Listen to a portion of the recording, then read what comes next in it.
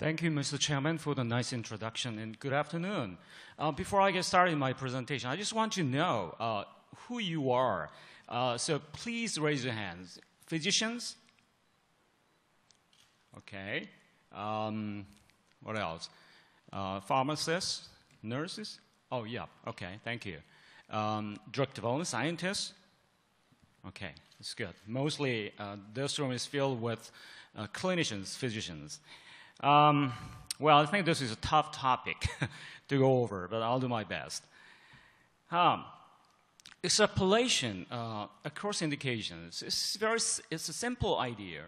In other words, you study a drug in just one indication and then extrapolate or generalize its intended indications to other indications that haven't even tested, but for which the original reference product was indicated for, okay? And why does it matter? Because extrapolation of indication has been around with us for many, many years, particularly in the area of small molecule-based generics. But, well, actually, I just want to show this slide first.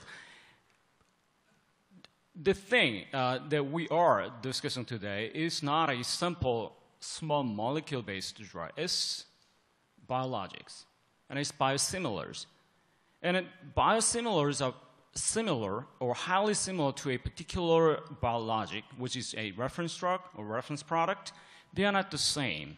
In other words, as you can see in this slide, all snowflakes has 6 sides, but if you look at those under microscope, then you will realize that they are different, right? So when it comes to biologics, they are similar. That's fine. But if you look at each biologic, they are slightly different, particularly post-translational modifications, which are represented mostly by glycosylation and other types of conjugation. And that kind of post-translational modification has something to do with its intended effect and efficacy. So when I go back to my previous slide. Where Dr. Hong very eloquently introduced how Remsima was developed and approved, which is a great thing, I think. I'm really proud of being part of this nation because South Korea is the world-leading country for biosimilar development, particularly monoclonal antibody-based biologics. Anyway, Remsima, a biosimilar to infliximab, or Remicade, was studied primarily in the area of rheumatoid arthritis. But it was, the regulatory agencies such as European Union's EMA, South Korean FDA, formerly, but now it is MFDS, and even US FDA were happy with the extrapolation of indications across different indications, although Remsima was tested primarily in patients with rheumatoid arthritis. Health Canada were not quite happy initially, but my understanding is that they eventually allowed this kind of indication extrapolation. So if you look at the infliximab original was indicated primarily for rheumatologic disease and also IBD, or inflammatory bowel diseases. And Health Canada were not happy with that kind of indication extrapolation, so initially they did not grant an extrapolation indication. Well, actually, I'm a big fan of extrapolation. I'm a drug development scientist, particularly in the area of clinical pharmacology. And if you look at a whole lot of different kind of drug development, they are all extrapolation. You study just one group, but you eventually use that drug to other patient groups as well. For example, a study is only performed in adults, but eventually you will use that medicine in pediatric patients as well, right? So indication extrapolation. Extrapolation is everything about what makes drug development quite unique.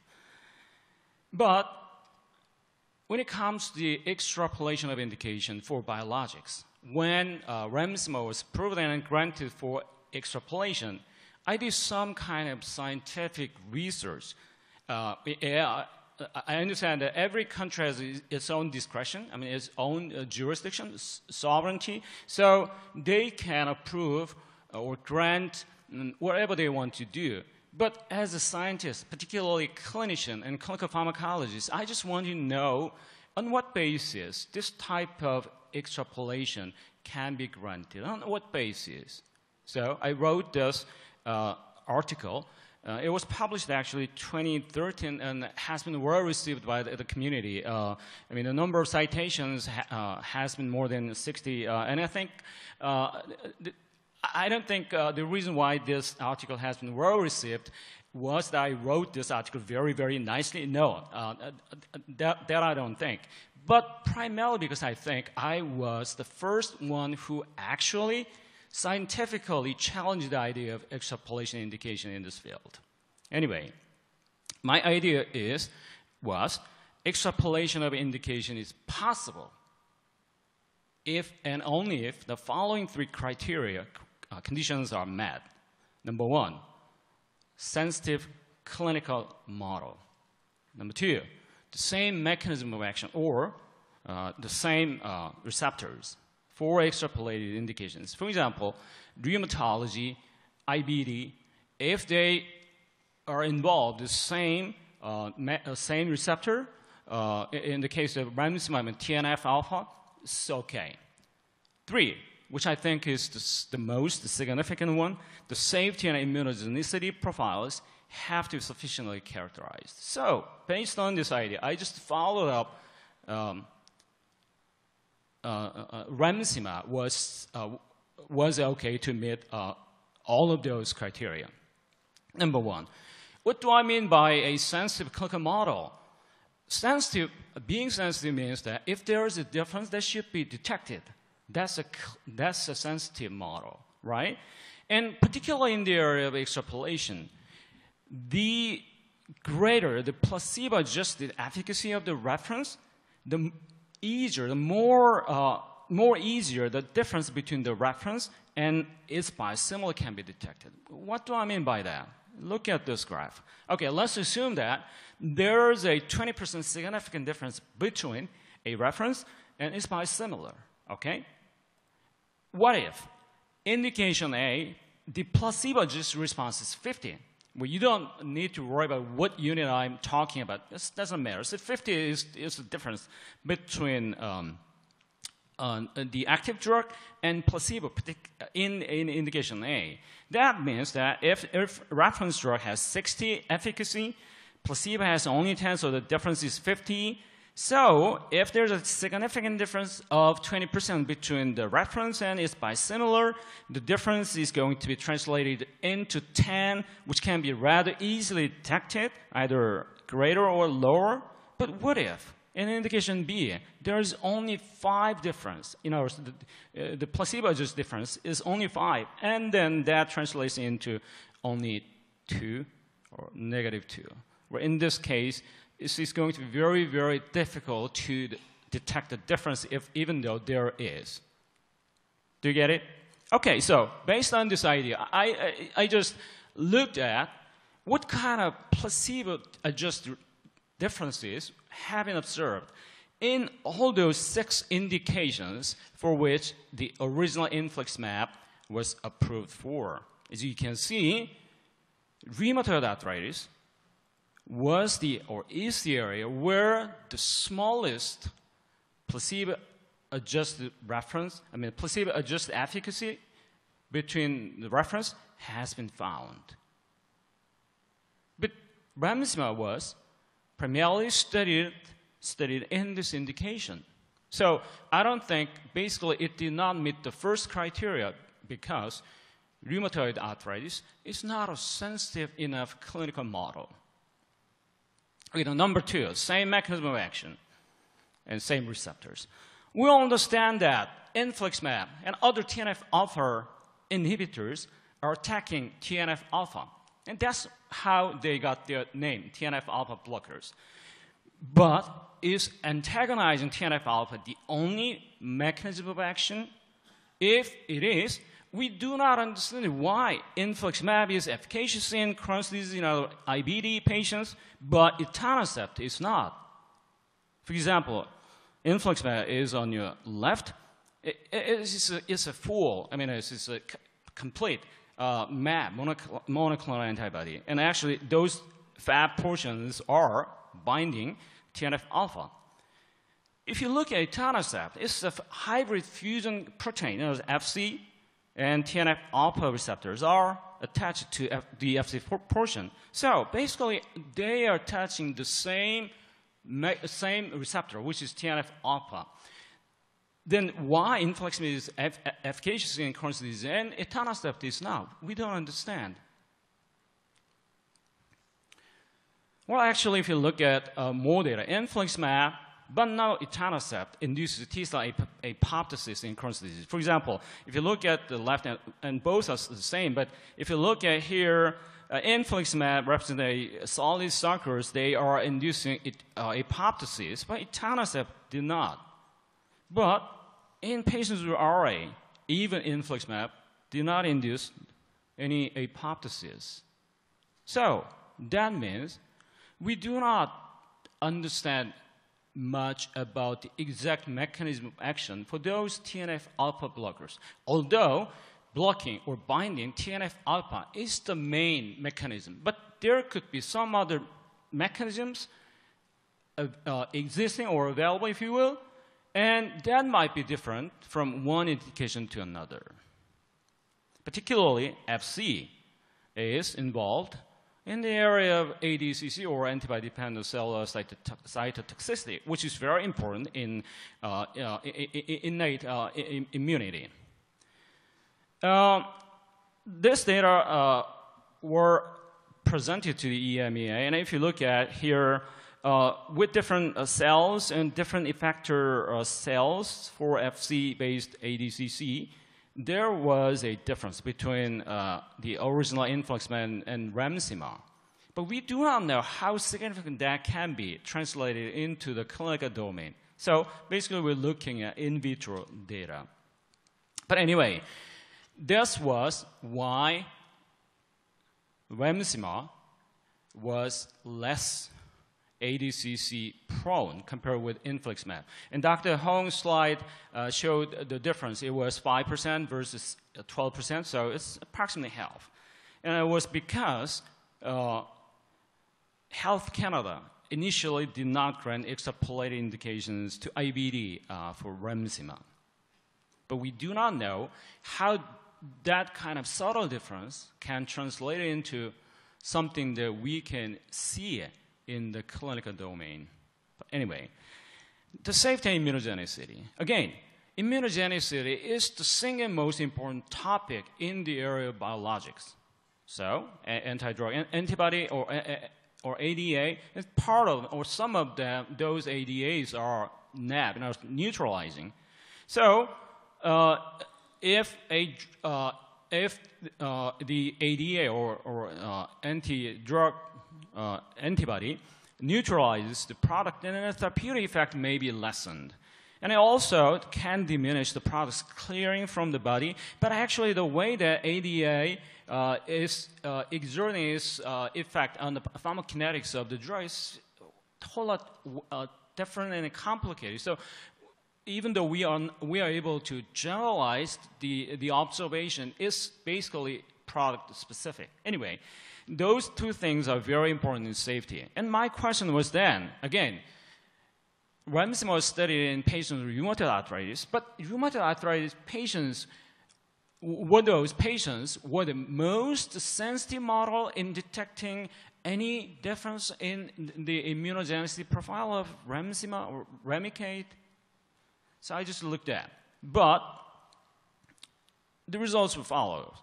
In other words, the ADA prevalence was the highest, not in rheumatoid arthritis, but in patients with Crohn's disease, up to 60%, or followed by psoriasis. And actually, in patients with rheumatoid arthritis, the proportion of those subjects, those patients who develop eventually ADA positive, were only 10%. Why? Because in the indication of rheumatoid arthritis, infliximab, the original, Remicade, the original infliximab, and Remsima as well, have to be used with methotrexate underlying. And that actually caused less immunogenic profile. So again, my question is RA the most sensitive clinical model to detect any difference in immunogenicity? No, it wasn't. So reflecting that kind of reasoning that I alluded to you, most scientific congresses and societies were not quite happy with extrapolation indication, including ECO, European Crohn's and Colitis Organization. But this slide also shows that when remdesivir was first approved, and it was studied only in rheumatoid arthritis, so IBD specialists, gastroenterologists, were not quite happy with that kind of situation. So they would not be very willing to prescribe remdesivir for the patients because they did not have much confidence at that time. But I think it has changed, and it should, I think. Anyway, Celltrion, I think, did a very nice job to alleviate those kind of concerns for extrapolation. So Celltrion has performed a study in patients with Crohn's disease, the IBD indication. And Professor Kim, he's a very old friend of mine, graciously allowed me to use his couple of slides that actually was published and presented all this year. So basically what they did,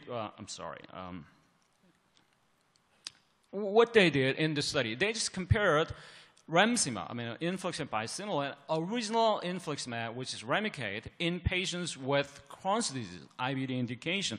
And they followed them up to 30 weeks at this point, and the 30 weeks data were presented. And if you look at patients, basically green represents CTP13, which is remdesivir, biosimilar infliximab, and INF stands for original infliximab, Remicade. There was no difference in terms of efficacy. The safety was almost the same. Didn't see any problem with either infliximab or Remicade. So finally, they did some kind of nice statistical analysis, and the differences were, the confidence interval of those differences were, did fall entirely within the preset equivalent margin, which is 20%, which I think is a little too wide. But anyway, this was the equivalence margin in this study, so it's fine. So basically, what it shows that clinically there is no difference between the original infliximab and its biosimilar remdesivir in terms of safety and efficacy. But is that the end of the story? No, it's not. Northwich trial is the Norwegian government-sponsored trial. And in Norway, for example, for certain reason, they haven't very actively introducing more biosimilars. Particularly, I think it has something to do with the fact that cost reduction, which I think is a good thing. But anyway, in this study, they selected Crohn's disease patients and other patients who had been on Remicade, in other words, the original infliximab, for longer than 6 months, and then randomized those patients to receive either Remicade, in other words, the original biosimilar, or remdesivir, original infliximab or remdesivir, which is the biosimilar to Remicade. And they followed them up to 52 weeks. And what they found, in the study, disease worsening was the primary endpoint. As you can see in the slide, there was no difference. Slight difference, okay? But almost no difference. But if you look at the subgroups enrolled in this study, the disease population consists of mostly Crohn's and ulcerative colitis. And if you particularly look at Crohn's disease, disease worsening at 52 weeks after treatment, it was way higher for remdesivir. I do not know why this kind of data has been collected. Maybe if they maintain and if they keep following them up more than 52 weeks, they might come up with an answer to this kind of weird observation. But this is data. Data is data. So, extrapolation, the conclusion for extrapolation at this point is that the jury is still out.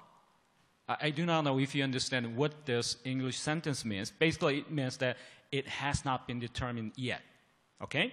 So, ECO, they revised their previously published position statement on the use of biosimilar in patients with IBD, inflammatory bowel diseases.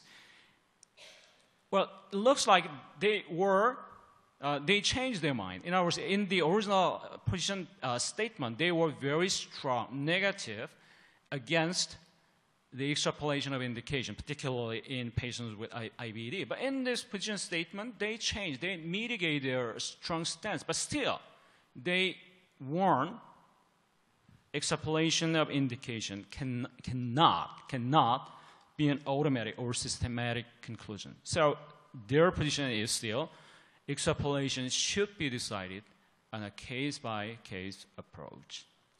So, ladies and gentlemen, this is my last slide. This is my take-home message. It's absolutely fine. I'm okay with extrapolation because every country has its own jurisdiction. In other words, Korean FDA can say this, US FDA can say that. It's fine.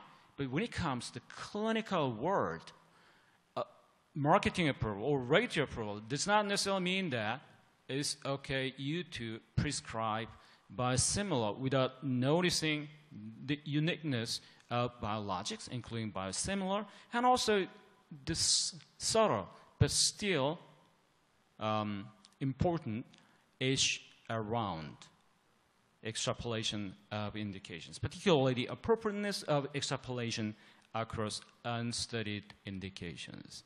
By that, I want to conclude my presentation. I'm more than happy to entertain whatever questions that you might have. Thank you.